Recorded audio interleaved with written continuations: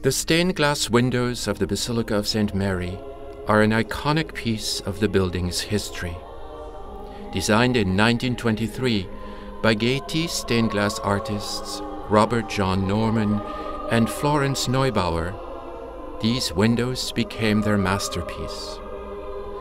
Now, almost a century later, Gaiety stained glass has cleaned and restored the beautiful windows to their original glory. These stained glass windows are essential to the sacristy's historic design.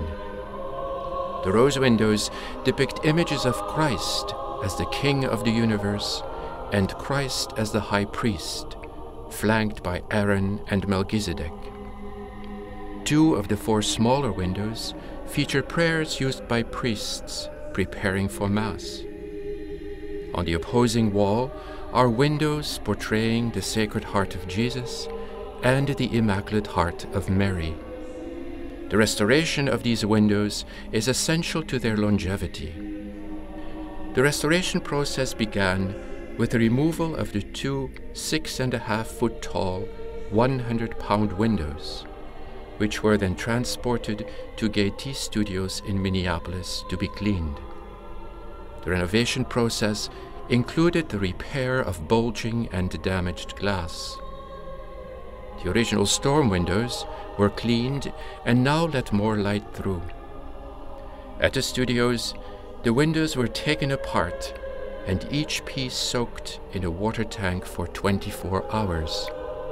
The glass pieces were then cleaned, sodded, and re-cemented with new lead. The pure lead ceiling of the windows was updated with a new mixture that will last approximately 115 years and better prevent water leaks. Once restored, the windows were brought back to the Basilica to be reinstalled in the sacristy. This project was made possible through the work of the Basilica Landmark, as well as the generous donations made to the 2013 Masquerade Balls Fund a Need project.